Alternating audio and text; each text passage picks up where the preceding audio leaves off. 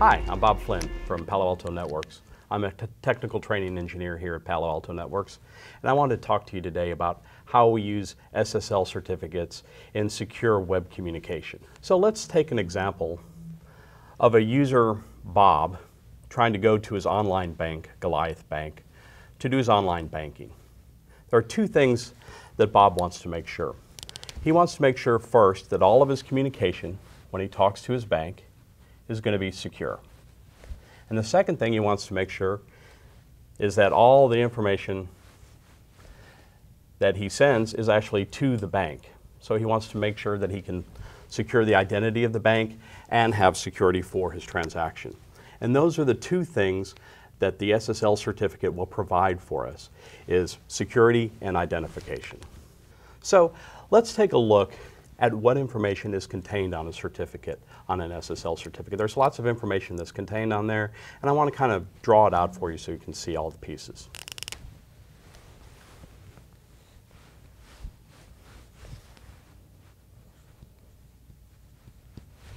The certificate first contains information about the issuer of the certificate.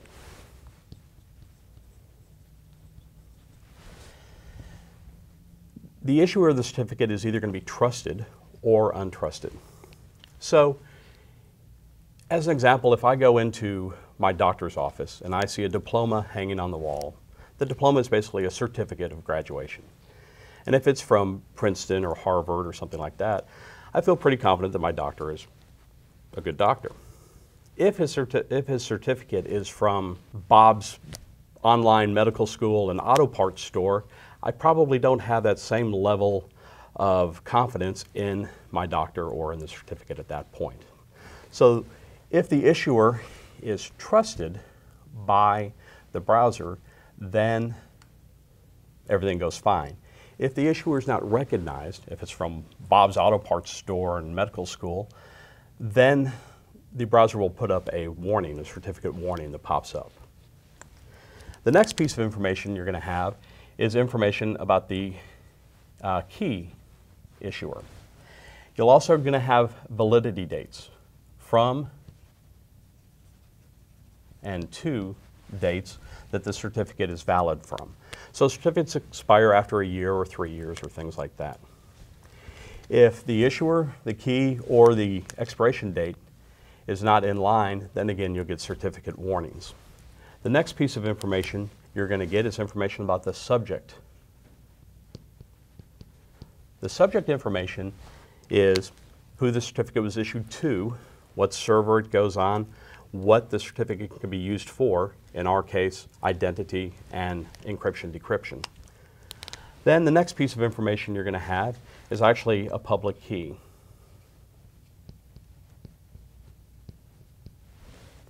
The public key is going to be used during the transfer of information during the SSL setup.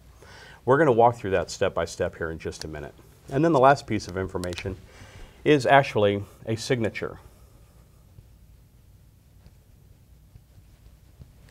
This signature is actually just a hash. And this signature hash represents all of the information contained on the certificate.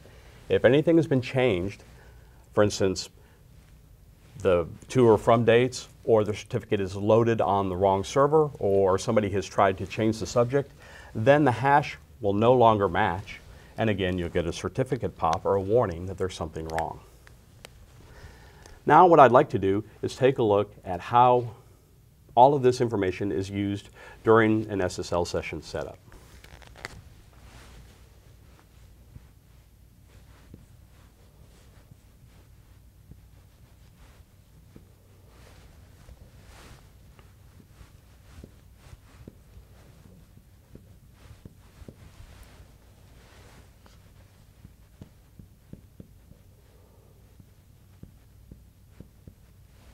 Oh, too far, isn't it? You're okay. All right.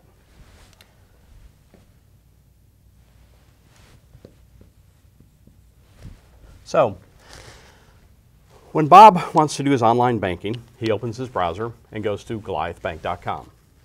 As a secure connection, it's going to be HTTPS goliathbank.com.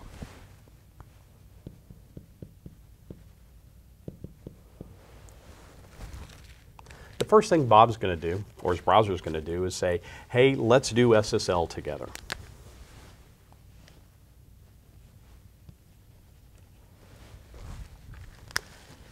And Bob's browser is going to send 3 pieces of information to the server at Goliath Bank. He's going to send the key algorithms he can support, the ciphers he can support, and a message hash to authenticate messages that are sent. He sends that to Goliath Bank. Goliath Bank chooses one of each from all of those 3 different categories, and then sends his certificate and a public key.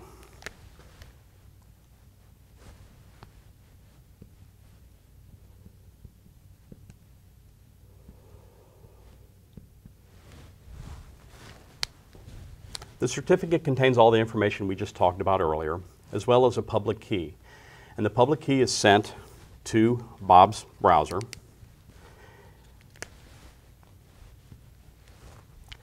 And Bob validates the information, or more specifically, his browser does. Checks the issuer, the validity dates, makes sure that this certificate actually belongs on that server, makes sure that the signature hash matches all the information. And as long as everything is okay, then what Bob's browser will do is he will send a session key that's encrypted within the public key that was sent by Goliath Bank. And this session key is sent over the internet so that now both Goliath Bank and Bob's browser have the same session key, and all the information is now sent using that key to encrypt and decrypt the traffic. So this is how SSL certificates are used in secure web communication. Thank you guys for listening, and if you need any additional information, please feel free to check out PaloAltoNetworks.com, Wikipedia, YouTube has some great videos on this, and make sure you also check out all of our other great videos. Thank you very much.